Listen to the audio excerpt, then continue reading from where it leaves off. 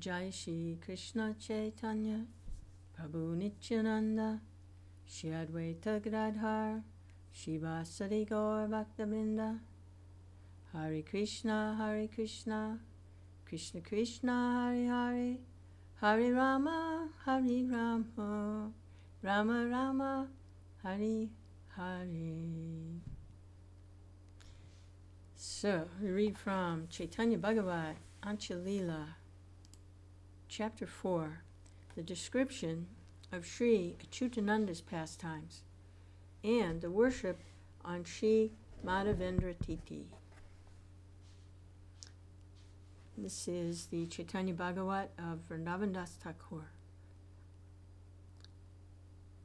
Umaganatimarandasya kna kna salakaya chakshun militam yena tasmai shri gurave namaha. I was born in the darkness of ignorance. My spiritual masters opened my eyes with the torchlight of knowledge. I offer my most humble, respectful obeisances to the lotus feet of my spiritual master, Yesi Bhaktivedanta Swami Prabhupada, founder Acharya of the International Society for Krishna Consciousness.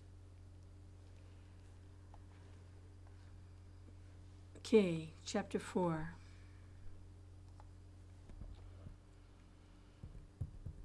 Glory, glory to He who is an ocean of mercy. Glory to Lord Chaitanya. Glory, glory to He whose feet contain all auspiciousness. Glory, glory to Sri Krishna Chaitanya, the King of Sannyasis. Glory, glory to Lord Chaitanya's devotees. After delivering everyone, accompanied by his devotees, Lord Chaitanya set out for Mathura.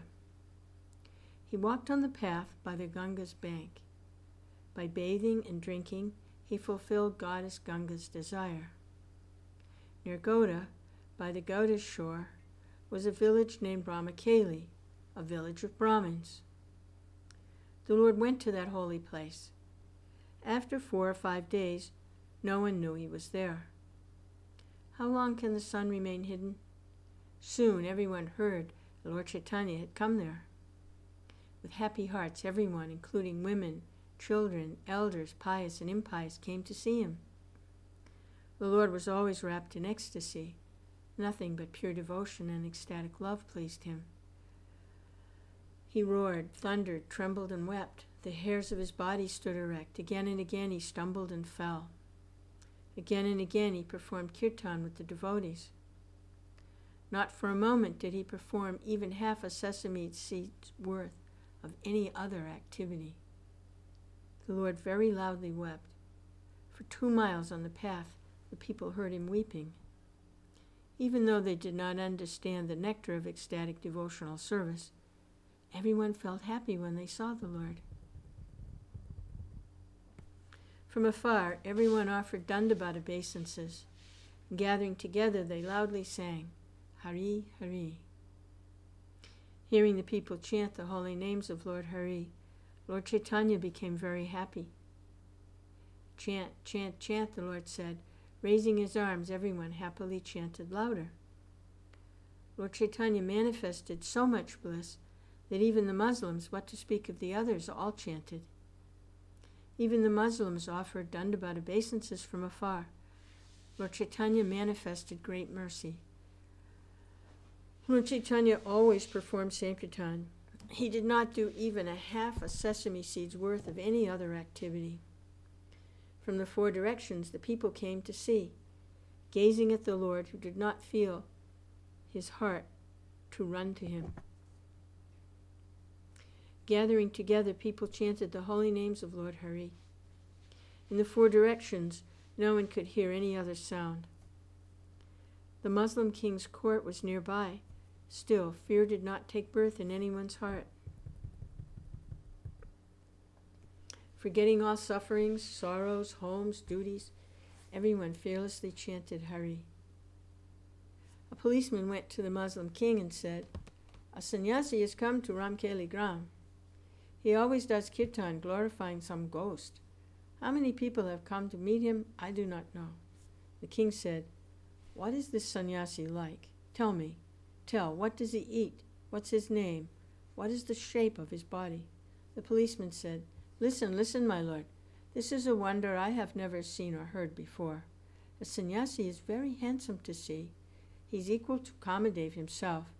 I do not have the power to describe him. He conquers the splendor of gold. He's very tall. His arms reach to his knees. His navel is very deep. He has a lion's neck, and elephant's shoulders, and lotus eyes. Millions of moons do not equal his face. His lips are gloriously red. His teeth defeat pearls. His knitted eyebrows are like the archer Kamadev's bows. His handsome broad chest is anointed with sandal paste. A saffron garment graces his broad hips. His feet are like red lotuses. His 10 toenails glisten like 10 mirrors. He must have been the king of some country, or the son of some king. He must have attained spiritual knowledge and accepted sannyas, and now he travels from place to place. His every limb is soft like butter. Now, please hear this wonder. He violently falls to the ground. In half an hour he falls hundreds and hundreds of times. His fall breaks stones, but still his body is not broken. The hairs on the sannyasi's body always stand erect. In this way his limbs look like panasa fruits. Moment after moment the sannyasi trembles. 100 men have no power to hold him still. Tears flowing from his 2 eyes are a wonder to see. His tears flow like how many rivers? I have no power to say. Sometimes the sannyasi loudly laughs. Even after 6 hours he does not stop. Sometimes after listening to the kirtan, he falls unconscious, and no one can revive him. Everyone becomes frightened. Again and again he raises his arms and chants the names of Lord Hari. He has no desire to eat, sleep, or do anything else. From the 4 directions people come to see him. No heart there wishes to go home. How many sannyasis, yogis, philosophers have I seen? I have never seen or heard of any wonderful person like him. O great king, I say that this person's arrival makes your country glorious and fortunate. No one eats, no one sleeps, no one talks. At every moment everyone enjoys only pastimes of Sankirtan. Although he was naturally very passionate and ferocious, when he heard these words, the Muslim king felt great wonder in his heart. The wonder-struck king called for Keshava Khan and asked him, "Keshava Khan, what's your opinion of the person named Sri Krishna Chaitanya? Tell me. What is the talk about him? What kind of man is he? What kind of sannyasi? You must tell me. From the 4 directions people come to see him. Why do they come? Please say what you think." Hearing these words, saintly Keshava Khan became afraid. Hiding his true opinion, he said, "Who says he's a great Goswami? He's just a sannyasi beggar. He's a poor man from another country. He lives under a tree." Then the king said, "Don't call him a poor man. It's a great offense to hear those words with the ear. Everyone should know without a doubt that he's the same person the Hindus call Krishna and the Muslims call Koda. In my kingdom everyone follows my order, but in every kingdom everyone places this person's order on his head. In my own kingdom, how many enemies try to stop me? If this person were not the Supreme Personality of Godhead, why would these people from every country worship him with their bodies, words, and thoughts? If for 6 months I did not pay them, every one of my servants would make many complaints against me. These people arrange for their own eating, and then they serve him. Who does not gaze on him with a loving heart? Therefore, please know, he is the Supreme Personality of Godhead. That's the truth. Please don't say that he's a poor person." The king said, "This I say to everyone. If anyone, be he a qazi, a policeman, or anyone, makes trouble for this sannyasi, I'll personally take away the troublemaker's life. The sannyasi may go wherever he likes. He may preach whatever he likes from his own scripture. He may happily perform kirtan with all the people. He may do whatever is in his heart." After giving the order, the king retired to the inner rooms of his palace. Thus Lord Chaitanya was able to continue his pastimes. The Muslim king was Hussain Shah, who broke many deities and temples throughout Orissa. Even that Muslim king honored Lord Chaitanya. Therefore only a blind person will not honor Lord Chaitanya. Though they may shave their heads and wear sannyasi garments, these blind people burn in their hearts when they hear Lord Chaitanya's glories. Anyone who's not happy to hear Lord Chaitanya's glories, glories that fill the numberless universes, glories that crush ignorance into powder, glories that make Lakshmi, Shiva, Brahman, and Nantashesh wild with happiness, glories that the four Vedas always sing, finds that his virtues will become false. If he remembers Lord Chaitanya's feet, even a person with no virtues will go to Vaikuntha. Oh, my brothers, listen. Please listen to these pastimes of Antya-Khanda, pastimes where Lord Krishna performed Sankirtan. Hearing these truthful words from the king, the saintly people became happy. Meeting in secret, the saintly devotees discussed the situation, saying, "The king is a ferocious Muslim. He's always agitated by the mode of ignorance. In Orissa, how many millions and millions of deities and temples did he wildly break? By divine arrangement, the mode of goodness is now born in his heart. That's why he now speaks good words to us. But if someone comes and gives him bad advice, he may again become wicked and ferocious. Aware of the situation, we should tell the sannyasi, 'Lord, why did you come to this place?' We should send a letter that says, 'Why should you stay in a village so close to this king?'" Everyone agreed to the plan. A good Brahmin secretly carried the letter. Tasting the nectar of ecstatic love, always wild with bliss, Lord Chaitanya roared and thundered again and again. Gathering together thousands and millions of people, sang Lord Hari's holy names. In their midst, Lord Chaitanya, the jewel of sannyasis, joyfully danced. Not for a moment did anyone say or do anything. Night and day, everyone performed Sankirtan. Seeing this, the Brahmin became filled with wonder. There was no opportunity to deliver the letter. Lord Chaitanya would not speak even to his close associates. Why should he speak to others? Was it day? Was it night? Was he among friends, strangers? Was he in water? Was he on land? Was he in a village?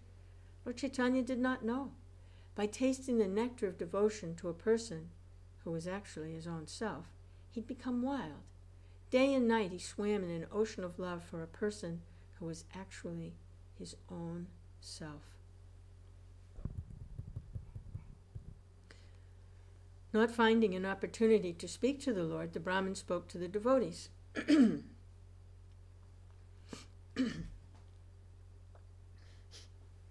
The Brahmin said, "You're all close associates of the Lord.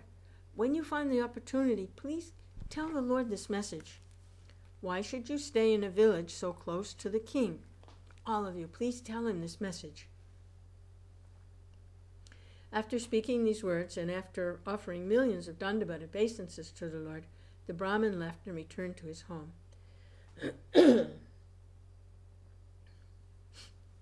Hearing these words, the Lord's associates began to worry in their hearts. Still, they could not find an opportunity to tell the Lord.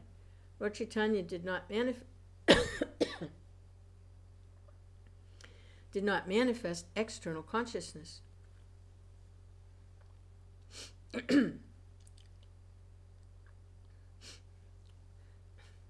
Raising his two arms, all he would say was, "Chant, chant, chant, Hari, chant Hari."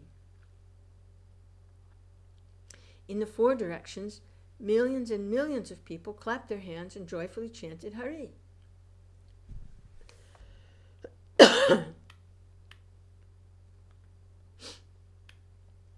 The Supreme Personality of Godhead, the remembrance of those servants' names breaks the bonds of repeated birth and death and throws all obstacles far away, whose potency enables the individual souls to move and act, whom the Vedas describe as the eternal and pure Supreme Brahman, whose Maya makes conditioned souls forget him, has now descended to the earth to deliver the conditioned souls from the bondage of repeated birth and death by allowing them to taste the nectar of pure devotional service. Who is the king that has the right to rule over him? Whom he need to fear? The Vedas affirm death, time, and their companions are all his servants. By his own wish, supremely independent, Lord Chaitanya, the crest jewel of all persons, performed Sankirtan with all the people. If they should be afraid of anyone, the people should be afraid of Lord Chaitanya. Still, they were not afraid. From the 4 directions they came to see him. Lord Chaitanya gave spiritual bliss to everyone. They were not afraid of the king. Although the people were not learned in spiritual matters, when they saw Lord Chaitanya, spiritual bliss was suddenly born in their bodies. Even Yamaraj, the king of death, did not frighten them. Why would they be afraid of some king? Again and again, everyone chanted the names of Lord Hari. No other sound was heard in anyone's mouth. Surrounded by everyone, the king of Vaikuntha performed Sankirtan in this way. A slight worry then entered the hearts of the Lord's associates. Lord Chaitanya, the supersoul in the hearts of all, became aware of it. Slightly smiling, the Lord came to external consciousness. Breaking the illusion of his devotees, the Lord spoke. The Lord said, "Why are you afraid of the king who will come to see me? Anyone who comes to see me, I will see, but not everyone will come to see me. Why are you afraid at heart? What can the king say that will force me to go and see him? What power has the king to order me? Only if I place the words in his mouth will this king say that he wishes to see me. What power has he to see me without my will? The Vedas search for me, but they do not see me. The Devarshis, Rajarshis, Siddhas, Puranas, and Mahabharata search for me, but they do not see me. To begin the Sankirtan movement, I have descended to this world. I will deliver the whole fallen world. My heart does not care whether the people are Yavanas or demons. In the Kali Yuga, everyone will chant my names. I will deliver the untouchables, the demons, the Yavanas, the outcasts, the women, the Sudras, everyone else. In this Yuga, I will give to everyone the devotional service that the demigods, sages, and siddhas yearn to attain. By persons intoxicated by learning, wealth, aristocratic family, knowledge, and austerity will not become my devotees. They commit offenses. In this Yuga, these people are cheated. They do not understand my transcendental pastimes. In every village and country on this earth, my name will be preached. I've come to this earth, but still the people do not search to find me. Why would this king come to see me? These words are all false. This I tell you all. Manifesting external consciousness, Lord Chaitanya spoke these words. Hearing them, the devotees became happy. Staying for some days in that village, Lord Chaitanya fearlessly performed the Sankirtan of chanting his own holy names. Who has the power to know the Lord, Supreme Lord's desire? He did not go to Mathura. He turned and went back. He told his devotees, I will go to Lord Jagannath, the moon of Nilachala. Saying these words, he, supremely blissful and independent Lord, continuing his pastimes in Sankirtan, went south. He joyfully continued on the path by the Ganga's bank, and some days he came to Advaita's home. Seeing his son's glory, Advaita turned from his other duties and became wrapped in bliss. At that time, Lord Chaitanya came to Advaita's home. Please happily listen, and I will tell you the very wonderful story of why Advaita was wrapped in bliss in his son's company. Advaita had a worthy son, who in this world was known by the name Achyutananda. One day, by divine arrangement, an exalted sannyasi came to Advaitacharya's home. Seeing this sannyasi, Advaita became very humble. First he bowed down, and he offered the sannyasi a sitting place. Advaita said, Goswami, please accept alms. The sannyasi said, You may offer alms, but first I wish to ask a question of you. The alms I ask is that you answer my question. Advaitacharya said, Please accept a meal first. Later you may ask questions and we will talk. Sannyasi said, First, I will ask my question. Advaitacharya said, Ask me whatever you like. Sannyasi said, Who is Keshava Bharati to Lord Chaitanya? Please tell me that. In his heart, Lord Advaita thought, there are two sides. material and spiritual. Although he has neither father nor mother, the Supreme Personality of Godhead is still called Devakinandana, the son of Devaki. Although from the spiritual point of view no one can be Lord Chaitanya's guru, still everyone says he has a guru. Why should I begin by talking from the spiritual point of view? First I will speak in ordinary and material terms. Thinking in this way, Lord Advaita said, Keshava Bharati is Lord Chaitanya's guru. You have seen that Keshava Bharati is his guru. Why do you ask this question of me? The moment Advaita spoke these words, Achyutananda ran into the room. He was a charming 5-year-old boy. His limbs, clothed only by the 4 directions, were covered with dust from his childhood playing. His every limb was handsome. He was like Kartikeya. He knew everything. He was very devoted. He held all the power of pure devotional service. Hearing the words, Lord Chaitanya's guru, Achyutananda laughed and laughed. Filled with anger, he said, Father, what are you saying? Say again what you think. You think Lord Chaitanya has a guru? How can you dare to place such words on your tongue? I do not know the reason. If you place words like those on your tongue, then I think Kali Yuga certainly come. Or perhaps Lord Chaitanya's Maya potency, which bewilders Brahma, Shiva, and the demigods, has also bewildered you. I think Lord Shiva's Maya potency bewilders you. Who has the power to cross over Lord Chaitanya's Maya? If you're not bewildered by Maya, then why do you say Lord Chaitanya has a guru? By Lord Chaitanya's wish, the numberless universes enter the pores of Lord Chaitanya's body. Lord Chaitanya enjoys pastimes on the water. He plays alone. Nothing different from him exists. Many proud sages do not even know where they are. By Lord Chaitanya's inconceivable will, Brahma was playfully born from Lord Chaitanya's lotus navel. At that moment, Brahma had no power even to see where he was. At the end, Brahma worshipped Lord Chaitanya with unalloyed devotion. Pleased by Brahma's devotion, Lord Chaitanya taught him the truth. Placing Lord Chaitanya's order on his head, Brahma then created the universe and taught everyone what he had learned. Shaunaka and the other sages learned that knowledge from Brahma and mercifully taught it to the whole world. In this way, knowledge was passed down. Why then do you say that Lord Chaitanya has a guru? You're my father. You're my Shiksha Guru. How will I learn the truth from you? Why did you say all those false things? After speaking these words, Achyutananda became silent. Hearing his words, Advaita became filled with bliss. Saying, Son, son, Advaita embraced Achyutananda. With tears of love, he sprinkled Achyutananda's limbs. He said, You are my father, I am your son. Pretending to be my son, you've come here to teach me. Father, please forgive my offenses against you. Never again will I talk as I did. This I promise you. Hearing himself praised, Saint Achyutananda became embarrassed. He would not lift his head. Hearing Achyutananda's words, the sannyasi at once offered Dandavata obeisances. The sannyasi said, Advaita's son is worthy. As the Father is, so is the Son. His words are beyond the knowledge of ordinary human beings. The power of the Supreme Personality of Godhead rests in Achyutananda. It cannot be otherwise.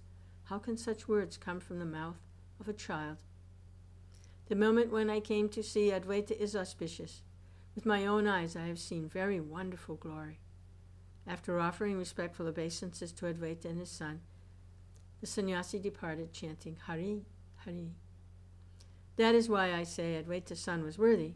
His only shelter was Lord Chaitanya's feet. If someone worships Advaita, but rejects Lord Chaitanya, then even if he be Advaita's own son, he must go. Seeing his son's glory, Advaita Acharya abandoned all duties, embraced his son, and wept. He took the dust from his son's limbs and happily smeared it on his own body, saying, Lord Chaitanya's own associate is born in my home. Lord Advaita clapped his hands and danced. Embracing his son, Lord Advaita danced. No one in the 3 worlds can know the heights of devotion. Seeing his son's glory, Advaita was overcome. At that moment, everything was very auspicious. Accompanied by his associates, Lord Chaitanya came to Advaita's home at that moment.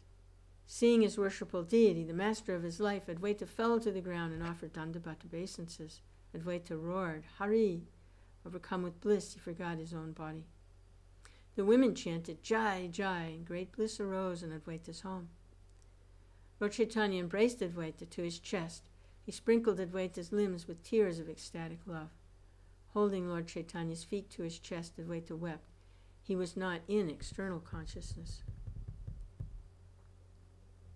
In the four directions the devotees wept.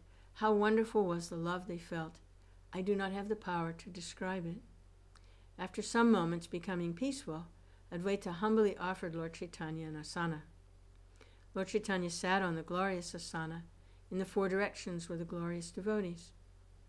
Nityananda and Advaita embraced. Gazing at each other, they became happy at heart. The devotees offered obeisances to Advaitacharya. With great love, Advaitacharya embraced them all. Except for Vedavyas himself, who has the power to describe the bliss that was born in Advaita's home? In a moment, Advaita's small son Achyutananda offered obeisances to Lord Chaitanya's feet. Embracing him, Lord Chaitanya covered Achyutananda's body with tears of love. Lord Chaitanya would not let Achyutananda leave his chest. Achyutananda clung to the Lord's body. Seeing the Lord's mercy to Achyutananda, the devotees wept with love. Of all the Lord's associates, none was more dear than Achyutananda. No one was like him. For Nityananda and Swarup Damodar, he was as dear as life. He was the foremost disciple of Gadadhar Pandit. Therefore I say that Achyutananda was a worthy son of Advaita. As the father was, so was the son. It was right that they were together. In this way, accompanied by Lord Advaita's associates, Lord Chaitanya plunged in the nectar of spiritual bliss. By Advaita's wish, Lord Chaitanya stayed for some days and enjoyed pastimes of Sankirtan in Advaita's home. Overcome with bliss by the Lord of his life's presence in his home, Lord Advaita Acharya did not know where he was. When noble-hearted Advaita became a little peaceful, he sent a messenger running to Mother Sachi. Taking with him a palanquin, the messenger quickly went to Navadvip and told Mother Sachi the message. Mother Sachi was plunged in an nectar ocean of ecstatic love. What did she say? What did she hear? She was not in external consciousness. When she saw anyone before her, she would say, "Please tell me the news from Mathura." How are Krishna and Balaram in Mathura? What is that sinner Kamsa doing now? What is the news of Akrura, the thief who stole my Krishna and Balaram? Please tell me. I heard that sinner Kamsa died. Is it true that Ugrasena is now king? Sometimes Mother Sachi would call out, "Krishna, Balaram, quickly, milk the cows. I will go to sell the milk." Sometimes Mother Sachi would grab a stick and say, grab him, everyone, the butter thief flees." "Where will you run now? Now I will tie you up." Speaking these words, Mother Sachi, now wrapped in ecstasy, would run here and there. Seeing a woman come before her, she would cry, "Come, let us go to the Yamuna and take our baths." Sometimes she would loudly weep. Hearing her weep, any heart would melt. An unbroken stream of tears flowed from her two eyes. Hearing her emotional lament, even stones and dry sticks would split apart.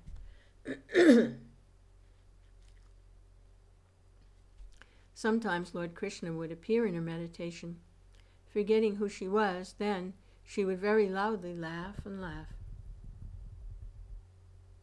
The laughter was very blissful and wonderful. Even after 6 hours it did not end. Sometimes Mother Sachi would faint in ecstasy. For 3 hours there was no sign of life in her body. Sometimes she trembled. Again and again someone picked her up. Again and again she fell to the ground. Who has ecstatic love for Lord Krishna like Mother Sachi? No one is like her. Devotion to Krishna resides in Lord Krishna's transcendental body. It was Lord Krishna himself who gave the power of devotion to Mother Sachi. Who has the power to describe devotional ecstasies Mother Sachi felt? Day and night Mother Sachi very happily swam in the waves of the ocean of ecstatic love. Whenever she was slightly in external consciousness, Mother Sachi would worship her deity of Lord Vishnu. Please know for certain. When Mother Sachi had thus sat down to worship Lord Krishna, the messenger came with the good news. He said, "Lord Chaitanya has come to Shantipur. Mother, come quickly and see him." Hearing this news, Mother Sachi became very happy. Then the messenger went to tell the others. When the devotees heard this news of the Lord, their hearts became filled with great joy and love. Taking Mother Sachi with him, the Lord's dear devotee, Gangadas Pandit, at once departed. Murari Gupta and the other devotees all accompanied Mother Sachi. Mother Sachi quickly came to Shantipur, and Lord Chaitanya heard this news. Seeing his mother from afar, Lord Chaitanya at once offered Dandavata obeisances. Again and again he circumambulated her and offered Dandavata obeisances. Again and again he recited prayers. He said, "I say you are the mother of the universe. You are pure devotional service personified. Your form is spiritual beyond the modes of material nature. If you cast a merciful glance on them, the conditioned souls find their hearts have fallen in love with Lord Krishna. You are pure personified pure devotion to Lord Vishnu. From you everything has come. You are Lord Vishnu's potency."